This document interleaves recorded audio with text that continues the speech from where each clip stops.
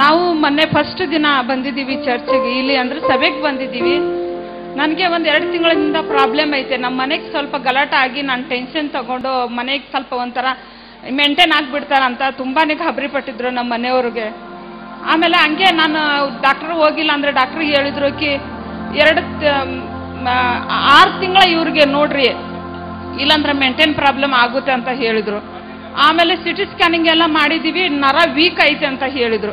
ನರ ವೀಕ್ ಐತಂದ್ರೆ 6 ತಿಂಗಳ ಇವ್ರಿಗೆ ನೋಡ್ಬೇಕಂತ. ನಾನು ಡಿಸೆಂಬರ್ 2ನೇ ತಾರೀಕಿನಿಂದ ನನಗೆ ಇದುವರೆಗೂ ತುಂಬಾ ತಲೆನೋವು ಅಂದ್ರೆ ಮಲಗಿದ್ರೆ ಮಲ್ಕೊಳಕ್ ಆಗ್ತಾನಿಲ್ಲ, ಎಲ್ಲಿ ಕೂತಿದ್ರೆ ಕೂತ್ಕೊಳಕ್ ಆಗ್ತಾನಿಲ್ಲ.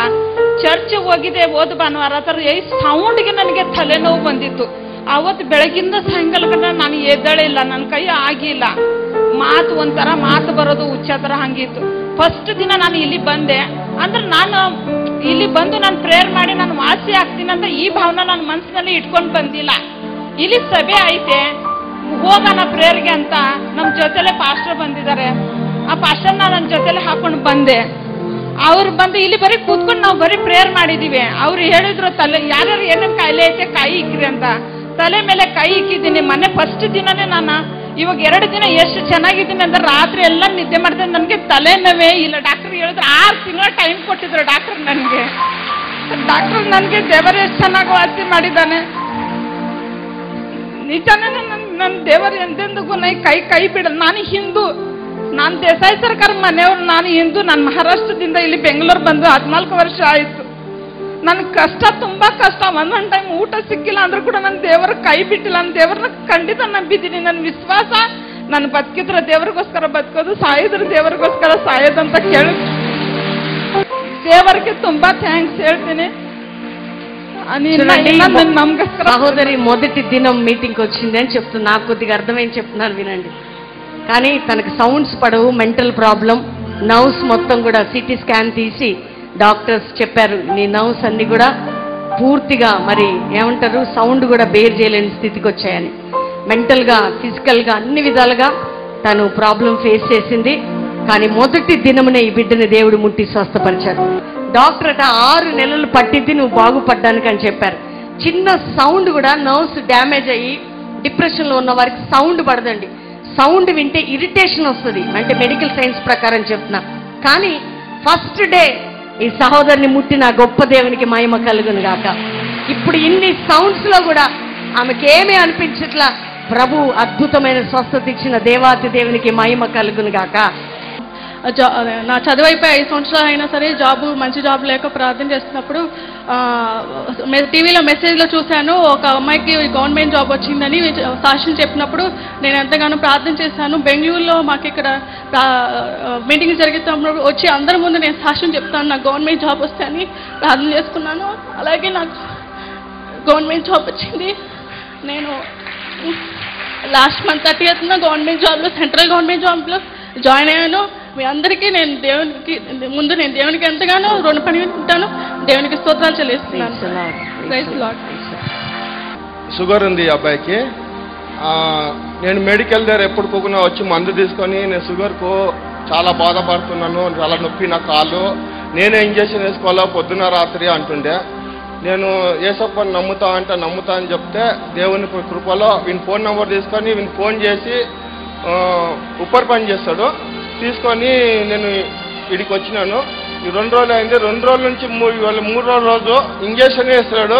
దేవుని నామములో సంతోషంగా బాగునంట, సుస్తు లేదంట, చాలా హుషారుగా మంచిగా ఉన్నాడు ఈ అబ్బాయి. ఈ అబ్బాయికి దేవుడు దీవించినందుకు, షుగర్ నుంచి బిగడించినందుకు దేవుడి స్తోత్రము. 22 ఏళ్ళు, 3 ఏళ్ల నుంచి షుగర్ నుంచి బాధపడతా ఉన్నాడు. ఆ 3 ఏళ్ల షుగర్ ఈ దేవుడి 3 రోజుల్లో తీసినందుకు దేవుడికి కృతజ్ఞతలు స్తోత్రం చెప్పుకుంటాడు. చూడండి, చిన్న వయసులో ఉన్నవాడు కదా, ఇంత చిన్న ఏజ్లో షుగర్ వస్తే ఎంత కష్టం. బాడీ విపరీతమైన పెయిన్స్. తను రోజు కూడా ఇంజెక్షన్ తీసుకుందే, మెడిసిన్ తీసుకుందే, షుగర్ కంట్రోల్లో ఉండదు. కానీ బ్రదరు ఈ బిడ్డను తీసుకొని వచ్చాడు, యేసయ్య బిడ్డను ముట్టి స్వస్థపరిచాడండి.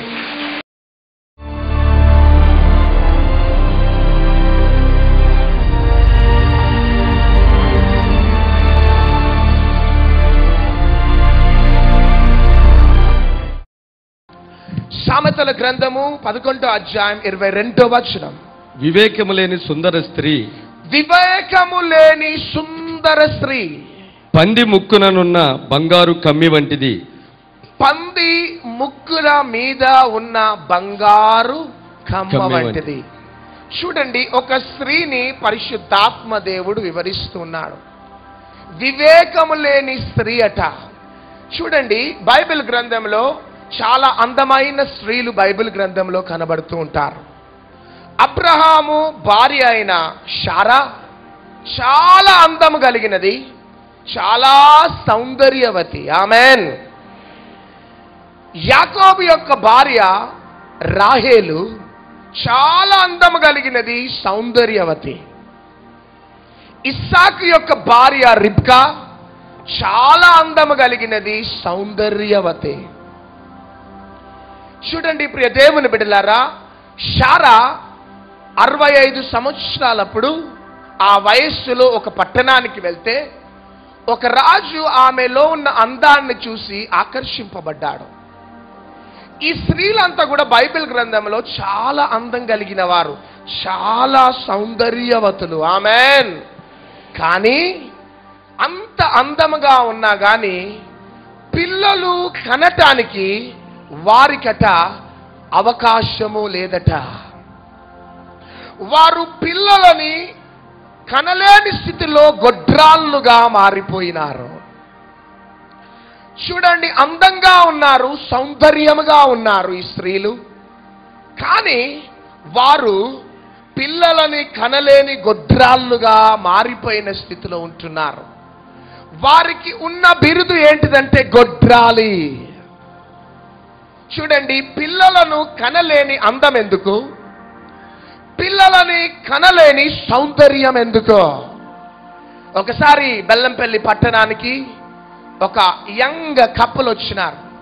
ఇంచుమించు 8 years అవుతున్నది. మంచి బిజినెస్ మ్యాన్ ఆయన. ఆ యవనస్తుడు వచ్చి ఒక మెచ్యూర్డ్ ఆంటీకి, దేవునిలో ఎదిగిన ఆ యొక్క ఆంటీ దగ్గరికి వచ్చి, 70-60 years ఉంటాయి, ఆ ఆంటీ దగ్గరికి వచ్చి చెప్తున్నారు ఆ యవనస్తులు, ఆంటీ మేము రోజు ఇంచుమించు 30,000 మా బిజినెస్లో మేము సంపాదిస్తాం. మేము ఉంటే ఇల్లు ఇంచుమించు 30,000 రెంట్ మేము కడుతూ ఉంటాం. నేను నడిపే కారు ఇంచుమించు 30 లక్షల కారు అనేసి చాలా యంగ్ ఏజ్లో ఉన్నారు, చాలా అందంగా ఉన్నారు, లక్షలు లక్షలు సంపాదిస్తూ ఉన్నారు. ఇవన్నీ చెప్తూ ఉంటే ఆ ఆంటీ, ఇంతకి మీకు ఎంతమంది పిల్లలు అంటే, మాకు పిల్లలు లేరు అనేసి అన్నారు. ఎంతకాలం అవుతుందో మీకు పిల్లలు లేరంటే, ఇంచుమించు 8 సంవత్సరాలు అవుతుంది పిల్లలు లేరు.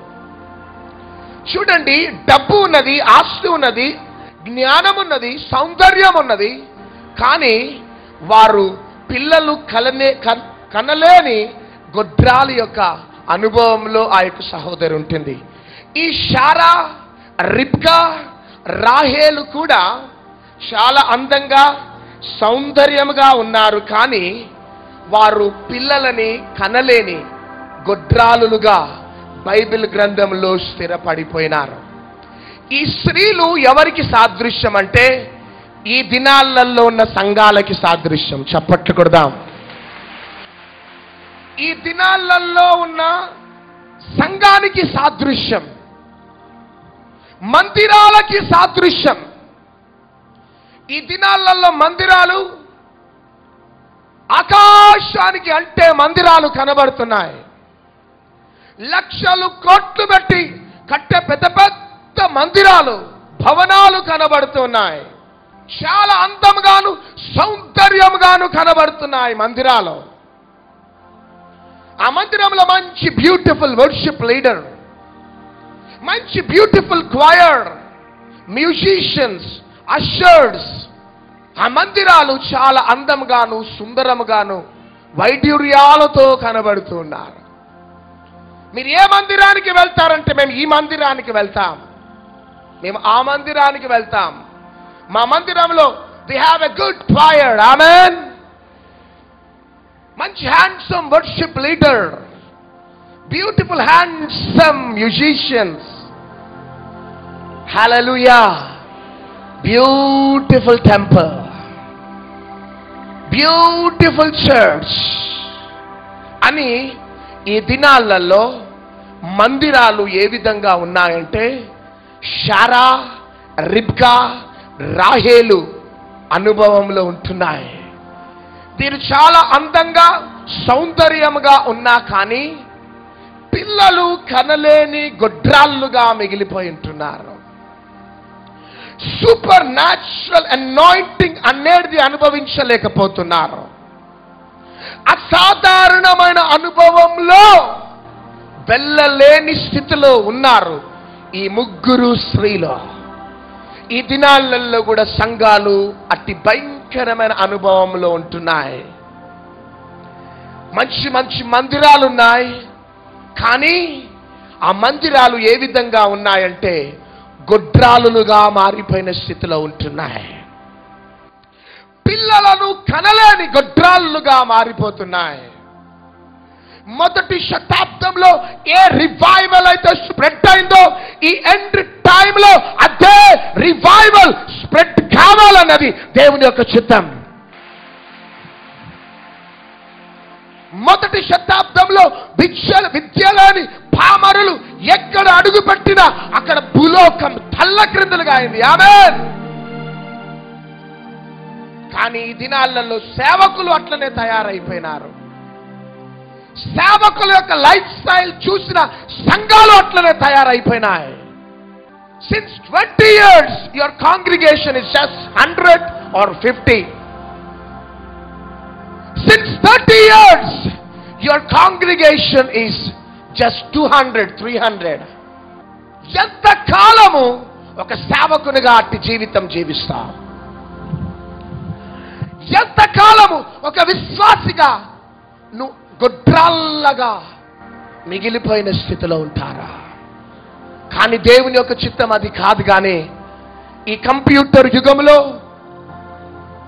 దేవుడు మొదటి శతాబ్దం యొక్క ఉజ్జీవం ప్రతి పట్టణాలలో రగిలింప చెయ్యాలని ఆశపడుతున్నాడు. చప్పట్లు కొడదాం. కొంతమంది లిమిటెడ్ సేవకులనే కాదు దేవుడు వాడుకోవటం. కొన్ని లిమిటెడ్ సంఘాలనే దేవుడు మల్టిప్లై చేయటం కాదు. కానీ ప్రతి సంఘాలు దేవుని కోసం మంటాలా.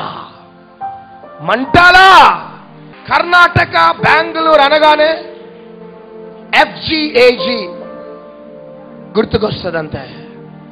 కర్ణాటక, బెంగళూరు అనగానే పాల్ తంగాయ, SR మనోహర్ గారు. సడన్ గా బెంగళూరు అనగానే వారి మందిరాలు గుర్తుకొస్తుంటాయి.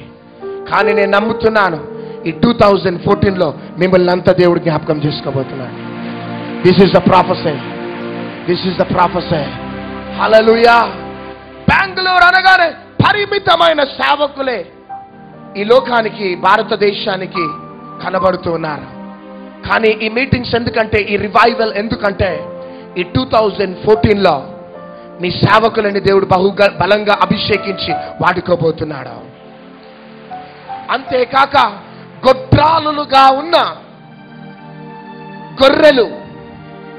గొడ్రాలుగా ఉన్న సంఘము, కాంగ్రిగేషన్ ఇక పిల్లలని కనబోతున్నది. Amen. Hallelujah. Hallelujah. AD 590 to 1517 దాకా రోమన్ క్యాథలిక్ యొక్క అండర్లో ప్రజలు ఉండేవారు. కానీ 1517 నుంచి 1700 మధ్యలో మార్టిన్ లూథర్ ద్వారా ఒక రిఫార్మేషన్ అనేది జరిగింది. రోమన్ క్యాథలిక్ యొక్క అండర్లో ఉన్న ప్రజలని సపరేట్ చేసినాడు మార్టిన్ లూథర్. సపరేట్ అయిన ప్రజలు ఎవరు అంటే ప్రొటెస్టెంట్స్. చప్పట్లు కొడదాం. సపరేట్ అయిన ప్రజలు ప్రొటెస్టెంట్స్. కాబట్టి మార్టిన్ లూథర్ ద్వారా సపరేట్ అయిన ప్రొటెస్టెంట్స్ ద్వారా దేవుడు ఈ భూమి మీద లూథరన్ సంఘాలు కట్టుతూ వెళ్ళిపోయినాడు. మార్టిన్ లూథర్ చనిపోయిన తర్వాత ఇంకొక సేవకుడిని పిలిచి, ఇంకొక టాపిక్ ఇచ్చి, ఇంకొక సిలబస్ ఇచ్చి, నువ్వు బాప్తిజం గురించే చెప్పాలి అన్నాడు. ఆ సేవకుడు వచ్చి బాప్తిజం యొక్క రెవల్యూషన్ చెప్పి వెళ్ళిపోగానే బాప్టిస్ట్ సంఘాలు లేచినాయి. చప్పట్లు కొడదాం. దాని తర్వాత ఇంకొక సేవకుడిని దేవుడు పంపి సంఘాలకి నువ్వు మెథడ్స్ అనేటి నేర్పించు. ఆమెన్. మెథడ్స్ అనేటి నేర్పించు అని చెప్పగానే ఆ సిలబస్, ఆ టాపిక్ ఆ సేవకుడు కంప్లీట్ చేసుకొని చనిపోయినాడు. దాని తర్వాత స్థాపించబడ్డ సంఘాలు మెథడిస్ట్ సంఘాలు. చెప్పట్లు కొడదా. ఈ విధంగా దేవుడు ఒక ఫీడింగ్ మదర్ క్రమంగా బిడ్డకి ఏ విధంగా భోజనం పెడుతుందో సార్వత్రిక సంఘానికి క్రమంగా దేవుడు ఆయా టాపిక్స్ ఇన్వాల్వ్ చేస్తూ ముందుకు సాగినాడు. చివరి దాకా పెంటికోస్టల్ రివైవల్ స్ప్రెడ్ అయింది. ఈ విధంగా ఈ రోజు దాకా కూడా ఒక్కొక్క టాపిక్ ని ఒక్కొక్క సేవకునికి ఇచ్చి భూమి మీదకు పంపించినాడు. చివరికి ఈ అంత్య దినాలలో, ఈ కంప్యూటర్ యుగంలో, ఈ సాఫ్ట్వేర్ యుగంలో ఒక సాఫ్ట్వేర్ ఇంజనీర్ టర్న్ కావాలన్నా, ఒక హార్డ్వేర్ ఇంజనీర్ టర్న్ కావాలన్నా, ఆ కంప్యూటర్కి అడిక్ట్ అయిపోయిన సాఫ్ట్వేర్ ఇంజనీర్ అయినా హార్డ్వేర్ ఇంజనీర్ అయినా మనం ఎంత నీతి మాటలు చెప్పినా ఆ వ్యక్తి వినడు. కానీ ఆ కంప్యూటర్కి అడిక్ట్ అయిపోయిన సాఫ్ట్వేర్ ఇంజనీర్ అయినా సైంటిస్ట్ అయినా ఎప్పుడు మారుతాడంటే కాఫిన్ బాక్స్లో ఉన్న డెడ్ బాడీ లేచినప్పుడు, పుట్టుకతో గుడ్డితనంలో ఉన్న ఒక వ్యక్తి చూపు పొందుకున్నప్పుడు, మూగవారు మాట్లాడుతున్నప్పుడు, అంగహీనులు గంతులు వేస్తున్నప్పుడు, స్ట్రెచర్స్ లో ఉన్నవారు లేస్తున్నప్పుడు, 2000 years బ్యాక్ యేసుక్రీస్తు ప్రభు ఏ పరిచర్య చేస్తూ పరిసయ్యులను సద్దుకైల నోర్లు మూయించినాడో, ఈ యుగంలో ఈ లోకం యొక్క నోర్లు మూయించబడాలంటే ఎండ్ టైమ్ రివైవల్ స్ప్రెడ్ కావాలా. ఫస్ట్ సెంచరీ రివైవల్ స్ప్రెడ్ కావాలా. That is the will of God. అది దేవుని యొక్క చిత్తమా? హల్లెలూయా. ఈ రోజు దాకా నీ అనుభవం ఏ విధంగా ఉన్నదో? కొంతమందికి అభిషేకం ద్వారా కింద పడితే తప్పు, కింద పడకపోతే తప్పు, భాషలలో మాట్లాడిన తప్పు, భాషలలో మాట్లాడకపోయినా తప్పు, నిలబడి చేతులు పైకెత్తినా తప్పు, చేతులు దించినా తప్పు. Something or the other criticise చేస్తూ ముందుకు సాగే అనేక ప్రజలు బయలుదేరినారు. కానీ ప్రియ దేవుని బిడ్డలారా, అనాయింటింగ్ అనేది ఇన్ఫినిట్. అభిషేకం అనేది అది ఏ విధంగా పనిచేస్తుందో అది మనకే తెలియదు. ఆమెన్. హల్లెలూయా. కాబట్టి సంఘాలు ఎందుకు గుడ్డితనంలో బ్రతుకుతున్నాయి, ఎందుకు గొడ్రాలుగా ఉంటున్నాయంటే దేవుని యొక్క అసాధారణమైన శక్తిని నమ్మక, దేవుని యొక్క అసాధారణమైన కార్యాలని నమ్మక గొడ్రాలుగా మారిపోయిన అనేక సంఘాలు, అనేక సేవకులు ఈ రోజులలో పుట్టగొడుగుల్లాగా లేస్తున్నాయి. కానీ ఆ సంఘాలను బట్టి, ఆ సేవకులను బట్టి, ఆ మందిరాలను బట్టి దేవుడు సంతోషించడు. కానీ ఏ మందిరాలలో నుంచి, ఏ సేవకుల ద్వారా, ఏ పట్టణాలలో మొదటి శతాబ్దం యొక్క ఉజ్జీవం రగులుకుంటుందో వారిని బట్టి పరలోకంలో దేవుడు సంతోషిస్తూ ఉంటాడు. హల్లెలూయా. ఈ రాత్రి నా ప్రియ సహోదరి సహోదరుడా, ఈ రాత్రి నువ్వు ఎవరివైనా కావచ్చు, టీవీ ప్రోగ్రామ్ చూస్తున్నావు, ఈ యొక్క ఆడిటోరియంలో నువ్వు కూర్చొని ఉన్నావు, సంవత్సరాలు అవుతున్నది మారు మనసు పొంది బాప్తిజం తీసుకొని, కానీ ఒక మందిరానికి వెళ్తున్నావు, వస్తున్నావు అంతే. చాలా సార్లు చాలా మంది యవ్వన బిడ్డలు ఆత్మానుసారంగా ప్రారంభించి ఈరోజు శరీరానుసారంగా దిగజారిన స్థితిలో అనేకులు ఉంటున్నారు. మంటతో ప్రారంభించిన అనుభవాలు చల్లారిపోతూ ఉన్నాయి. ప్రియ యవ్వన కుమారుడా, యవ్వన సహోదరి సహోదరుడా, ఇక ఉద్యోగానికి వెళ్తున్నావు, ఫ్రైడే దాకా ఉద్యోగం చేస్తున్నావు, సాటర్డే సండే నీ ఫ్యామిలీతో సంతోషిస్తున్నావు, అంతేనా నీ లైఫ్? ఇక ఎంతకాలం గొడ్రాలు లాగా బ్రతుకుతారు? భయంకరమైన డిజాస్టర్స్ జరుగుతుండగా, బాంబ్ బ్లాస్టింగ్ జరుగుతుండగా, పబ్స్లలో క్లబ్స్లలో ప్రజలు ఏడుస్తూ పాపానికి బానిసైపోయి బ్రతుకుతూ ఉంటే, నీ భార్యతో నీ పిల్లలతో సుఖపడుతున్నావే, అది నీకు న్యాయమేనా? న్యాయమేనా? నిన్ను దేవుడు రక్షించుకున్నది సుఖపడటానికి కాదు. దేవుడు నీకు రక్షణ ఇచ్చింది కంఫర్టబుల్ లైఫ్ స్టైల్ లీడ్ చేయడానికి కాదు. దేవుడు నిన్ను ఎందుకు రక్షించుకున్నాడో తెలుసా? నువ్వు ఏ విధంగా దేవుని కోసం లేచినావో అదే మంటతో అనేక ప్రజలను లేపటానికే. దట్స్ వై ఈ రివైవల్ మీటింగ్ చప్పట్లు కొడదాం.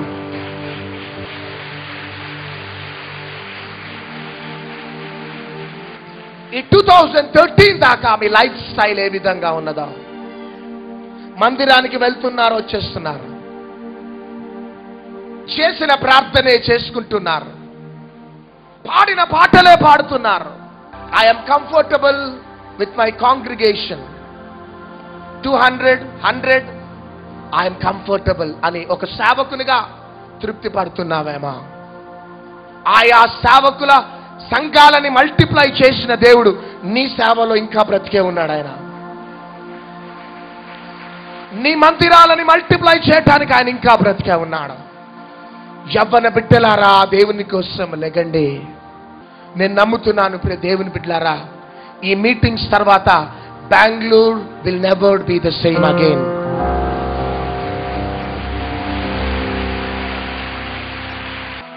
चले जाना है दूर से दूर तलक, लेके यीशु का प्यारा प्यारा नाम.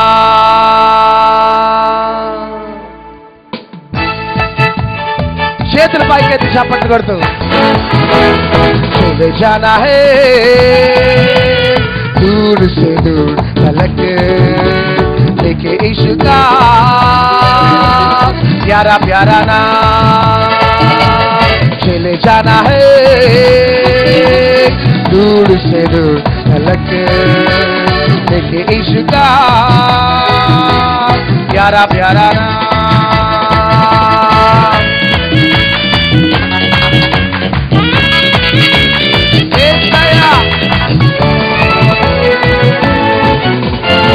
नाम से हमको मुक्ति मिली, जिस नाम से हमको शांति मिली, जिस नाम से हमको मुक्ति मिली, जिस नाम से हमको शांति मिली, वही नाम प्यारा प्यारा नाम, वही नाम प्यारा प्यारा नाम है. चले जाना है